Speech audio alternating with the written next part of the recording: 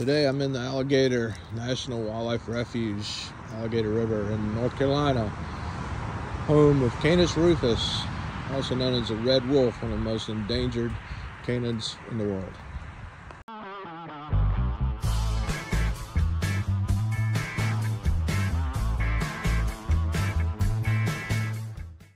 Say hi, Luna.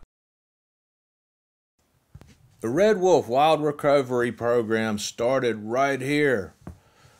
A little history for you. Red wolves once thrived in the southeastern U.S., but when European settlers arrived, they started wiping them out, and by the early 1970s, they were nearly gone.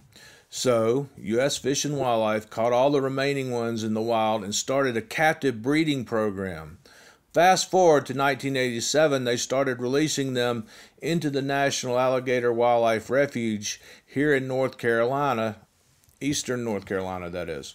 The program did really well, with the population rose to as many as 100 to 120 individuals in 2012, but due to the lack of regulation enforcement on poachers by the U.S. Fish and Wildlife Service law enforcement, the population has declined to 40 individuals in 2018 and about 14 in 2019, and 8 as of October 2021.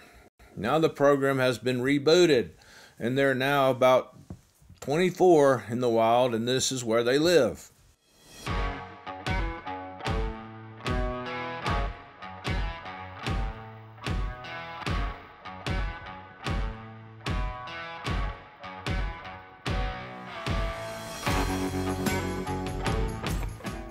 One problem they've had out here is photographers and wildlife watchers getting a little too close to bear and red wolves, and this is what you see here, people getting too close to a mama bear. Poor thing, she's watching out for one of her cubs on the other side of the road. If you want to learn even more about red wolves, look up the Red Wolf Coalition and U.S. Fish and Wildlife Red Wolf Recovery.